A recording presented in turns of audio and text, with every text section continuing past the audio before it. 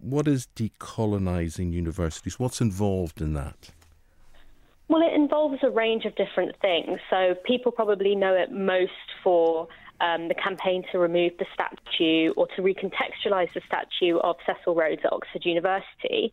But I think that this is actually a really good example of another dimension of decolonisation, which is about not just looking at symbols or not just about renaming things and not just about, making people feel guilty for the past, but it's actually about looking at the kind of material injustice that colonialism was and colonialism and slavery that can very much be quantified. And it's about doing better by knowing better and everyone and sort of moving forward, in order to kind of heal those past things, we need to take decisive action. And I think that what Cambridge is doing now is a really good move, is a step forward, and is something that I'd actually like to see for many more institutions of Britain as well. Dalia, it's Dawn Neeson here talking. Hi. Hiya. Do you think that anyone actually thinks in today's world that slavery was or is a good idea? Well, obviously, I don't think that people, we've had, we learn about slavery a lot, but we don't really learn about Britain's involvement in slavery. And I don't think that that's really the point. I think it's more about having a kind of sober and sometimes uncomfortable but necessary understanding of how slavery is not just a thing of the past. It's something that has a legacy today. So one example would be things that we think about as being, very typically British, like the Industrial Revolution. This was something that was very much connected to slave wealth. When Britain abolished slavery, there was the equivalent of, I think it was maybe the equivalent of like £60 billion was raised by the government as compensation, not for the slaves for their lack of freedom, but to slave owners. And a lot of that wealth that was gained from that compensation from slavery then financed the Industrial Revolution. But I think I think the point that Dawn understand. I think the point that Dawn is making is no one will say slavery was or is a good thing. So what is to be benefited? Why don't we all just accept that was awful, that was terrible, but that was then, this is now? Well, I think because it has impacts in the modern day. So when we look globally, we see that there is a globally uneven distribution of wealth. We can see, and oftentimes we kind of chalk this up to kind of bad management or randomness about why, certain parts of the world seem to experience more conflict, seem to experience more poverty. And I would argue, and in fact a lot of scholars of international relations and political economy would argue that there's a direct connection between those colonial histories and that, in a lot of these countries where we are seeing these kind of conflicts and poverty are countries that were affected negatively by colonialism and slavery. So it's all about and what never got over better. it in all that time. They've never got over it. Well, I guess it's when you have a kind of material and political injustice that happens at one point in history that never gets materially addressed. Getting over it is not just a mental thing, it's also a financial process, it's a political process, and the scars are still present because we've never made a real concerted effort to come together and collectively address it. So, but as I said, no one thinks slavery is a good thing. But why are we beating ourselves up, all of us, about something that happened in the past? Why don't we now just learn from the past and move on together to make things better? I don't understand why I'm constantly made to feel guilty for slavery and colonialism. Why do we need to investigate how much they've invested in Cambridge University or how much it's benefited from it? Why wouldn't you just open your doors and say, here are a lot of free scholarships from people from the third world? Well, I think that that's what the point of the investigation is. It's to see how those inequalities are embedded in the structure of Cambridge University. And when they talk about reparative justice, they talk about looking at that level of wealth that was taken from slaves without, that was stolen from the labour of slaves, and saying, how can we redistribute that now? For example, through creating a centre to study empire, through raising our collective awareness. But why do you want to study empire? What you really want to do is malign empire. Isn't that what you want to do? Well, I think we need to study the full scope of empire, which we've looked at empire through rose-tinted glasses, and I think we need to sort of soberly and academically and maturely slag it off. Look at the full look at the full picture and look at the fact that slavery was part of colonialism to begin with, and that colonialism was a political and material injustice. It didn't give people the right to decide their own fate. It didn't give people the right to decide who ran their own countries. Do you know, and the material benefits. You know, I'm listening to you. All I'm going to say to you, by Dalia, is, people. I mean, not that anything you're saying is wrong. I'm just saying to you, where does it get us? Because, you know, being Irish, believe me, the fact that people just constantly look backwards and have remorse about everything that happened in the past. You know, I live in a country that can't move forward for looking backwards. So that's all I'm saying to you. I understand that, but I think in order to move forward, you have to repair the wounds of past.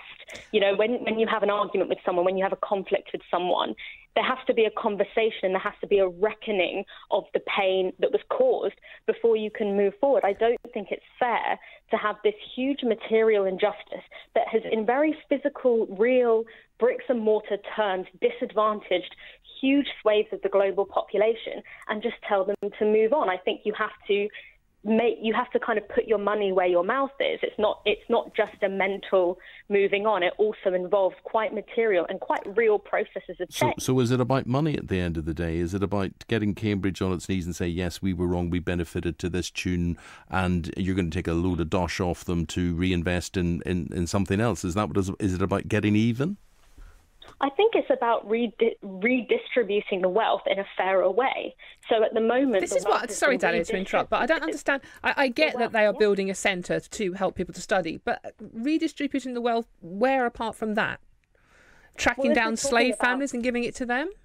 If we're talking about Cambridge specifically, as I said before, reparative justice can look like many different ways, and it's about redistributing the resources to help the communities, to help the education, to help the kind of gain a greater, fuller understanding so that we can have maybe a kind of educational or a cultural reparative justice. I don't think that that's an unreasonable thing. I totally understand that what happened in on the whole was bad. I don't think the empire was all bad. I think it did good things for people as well, and I think we are trying now, as Eamon said earlier on, to do that down. However, I do think this constant navel gazing at the past and beating ourselves up is very divisive, and I think things like this study are actually alienating swathes of the population now. And I think, you know, all the time we are looking back at the past and blaming ourselves for things we can't do anything about now. Realistically, we can't. I mean, we could build centres. There are absolutely things that we can do. For example, I mean, I could talk about it in the specific context of Cambridge University. I could also talk about it in a global sense about things that we can do. For example, and it might not seem explicitly connected, but this is an example of why it's important to recognise and understand the past in order to move forward. So think about the conversations that we're having about climate change right now. The fossil fuel industry is a direct descendant of colonialism. It's a direct extractive industry that comes from colonialism. The countries that are suffering from climate change the most are countries of the global south, countries that were colonised. So moving forward, we have to understand how that inequality has come about to, for example, invest in helping those countries that had very little to do with climate change in helping to defend their societies from the impacts of climate change. So that's an example of how reparative justice can happen in a way that's not navel-gazing, but is actually addressing very real material conditions. What's that got to do with mining coal in Yorkshire? Just sort of to tell me, or Nottinghamshire or whatever. I failed to get the connection here. I understand the third world countries are suffering from climate change, but I don't understand how mining coal in Yorkshire is connected directly. Well, the extraction of oil and gas has disproportionately happened in the global south. With slaves? Hasn't.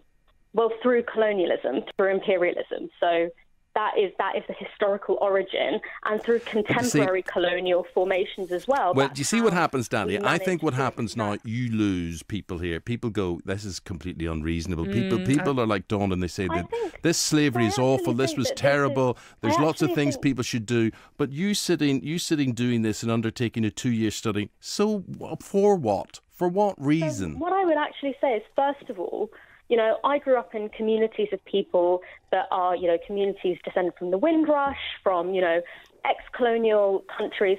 And these are conversations that we've always had. That was my education, So there's actually lots of communities, when you diversify what you think of as people, there are actually lots of people that talk about this, that understand it, that it's common sense. But a lot of those people don't want to be defined in 2019 as being slaves, do they? But I don't think that understanding your history restrains you from. But people understand what that. you consider in the present. I think it's a very strange idea that to reckon with the past, to understand the past, where does it end? We can't move forward, or we Where can't does it understand end? the present. If that's the situation, then what's the point of studying history at all?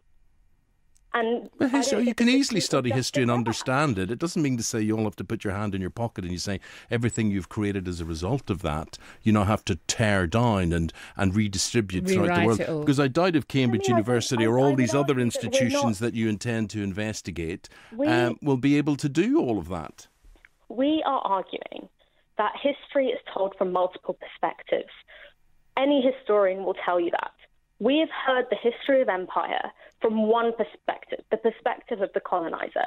It is scholarly, it is intellectually dishonest to pretend that there are no other perspectives of empire. And the point of the Decolonizing Education campaign is to add to our understanding. It's to enrich. It's not to tear down. It's to build up different institutions, new institutions that take a much more rigorous look at our history. But you know what? I think, Dalia, a lot of people would say you're an academic and you're not in the real world. People's feelings are getting in the way of us having a sober look at our history. Yeah, but are they not your feelings getting in the way? My feelings aren't. It's a very painful history for me, and I want to confront it, and I want to understand it, and I want to learn about it. It's the feelings of people who don't like the fact that there are some parts of history that might not be comfortable, that might not show us in the best light. So we want to pretend it didn't happen. But we know that. We know it happened. I accept it happened. Yeah. I'm very uncomfortable about it, but I don't know what I can do now about it. I understand it. We don't know what happened. I studied history until A-level, and I spent a year studying 19th century British politics. The word empire was not mentioned a single time, even though it was probably the single biggest part of British politics. Well, I only did history to O-level, and we learned about the empire. And what I'm saying, and in terms of people just thinking I'm an academic, as I said before, these are oral histories that have been passed down by members of my family that didn't go to university. This is normal speak amongst a lot of communities in this country, a lot of the Windrush migrants that we've been talking about, who know of these histories and talk about those histories with pride, with sadness, with sorrow, with all different kinds of feelings. This isn't stuck to the academic sphere. This is about the real life. Well, this is stuff that opens wounds between communities. You know, the people will be very accepting of the communities that you have and vice versa, and everybody mixes together and everybody wants to move on. And what you're doing, surely you have to be open to the accusation that you're opening lots of old wounds on things that you're making people feel really bad for something that they had absolutely no say or no hand in, nor indeed would they endorse in this present day. I think, first of all, that what opens up wounds for me is being told to move on from something that happened hundreds of years ago. No, that the world still hasn't moved on, that the impacts of that reality are still shaping the way our world is considered today. Okay. So I think the idea of moving on is a two-way street, isn't it? It's not just something for me to do. It's something for us to be collectively involved in. And I also want to just get one point in really quickly. Yeah. This isn't about making people feel guilty at all. It's about enriching our understanding of things, enriching our understanding of the present, and together creating a better world. Because ultimately, a more equal world, a more just world is better for all of us. But what about the slave trade that goes on in Africa and Arabia and to this very day? Yeah. I mean, of course, that's total, and that's also like a legacy of injustices that have happened historically, and I don't think that there's any contradiction between wanting to understand. Do you know what I think? I think we'd be better off concentrating on stopping slavery today than maybe doing all this. But Dalia, I appreciate your opinion, appreciate what you're trying to do.